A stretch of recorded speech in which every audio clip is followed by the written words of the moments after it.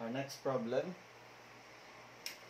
is to sketch the graph of the equation x squared plus y squared plus 4x plus 6y and plus 4 equal to 0.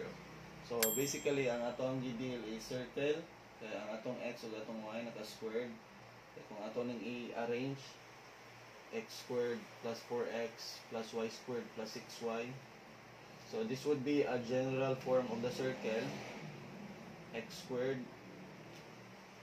If you remember the general form of the circle, formula is x squared plus y squared plus dx plus ey plus f equal to 0. So basically kini siyang equation is a circle na unya naka general form. Now atong buhaton na ni is we need to analyze again basta na word problem. Una, what is asked, dayon gamiton ang mga given or ang given sa mong problem. So we're looking for the equation. We're going to sketch the graph of this equation. Okay? So meaning na mag graph man ta, kung sa may needed o graph, dapat natay fixed point or the center. Center should be H and K. Dayon, we need to have the radius. Diba? We need to have the radius. Now, if we're dealing with the general form, our center formula would be like this. So, negative D, atong utangan na. Center formula.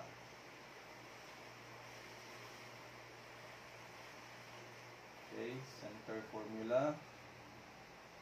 Sa atong circle, kung naka-general form, negative B over 2, negative E over 2. So, atong kinahanglanon si center o si radius. Now, let's try to input. D is 4x or 4 dx and E is 6. So may tabuan ni negative 4 over 2 then negative 6 over 2. So our center coordinate is negative 2 and negative 3. So meaning the center or the fixed point is negative 2 and negative 3. Okay? Now, our next problem is radius para ma-plot na ni nato. So, radius, ari nato gamiton para direta maka-plot or direta mag-plot. Na. Radius is equal to the square root of d squared plus e squared minus 4f all over 4.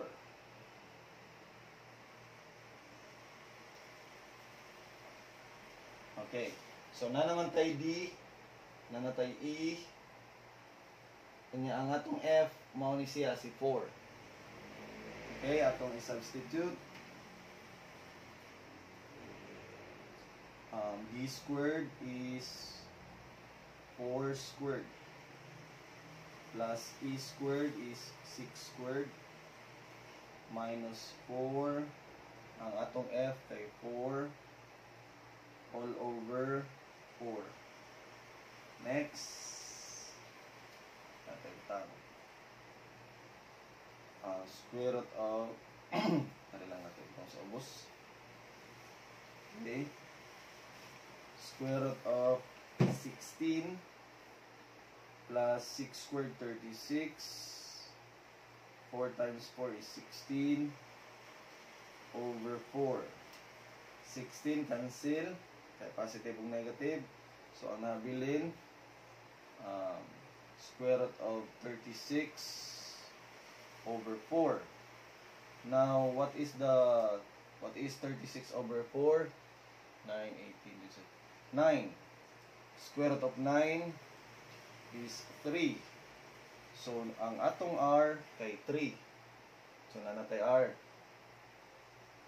Now, pag nanatay R, pwede na nato ma-plot. So, mag-plot na ta, nanatay center, nanatay radius. Because the question, it asks us to sketch the graph of the equation. Okay? Straight mo po lang. Okay. Okay. So, negative 2 and negative 3. 1, 2. 1, 2, 3. So, nadiri atong center. Si C, negative 2, negative 3. Okay? Ngayon, ang atong radius is 3. So, in any direction, north, south, or pa left, pa right, pa left. So, dapat 3 units siya para ma-form na to or ma-visualize na to ang forma sa to ang circle. Paibabaw taon na 1 point, 2 point, 3 points. So, nasiya dire ang iyahang north part or ibabaw, upper part. So, 1, 2, 3. Na dire ang atong right part. And kung ato i-continue sa ubos o ato i-continue sa left, so atong forma sa atong circle ingana. Dini na nagforma. Sinsyain na lang ninyo atong circle. Pwede siya perfect. So ingana atong forma. Ya, atong butangan diha para atong radius is equal to 3. So ingana atong forma sa ato ang sketch.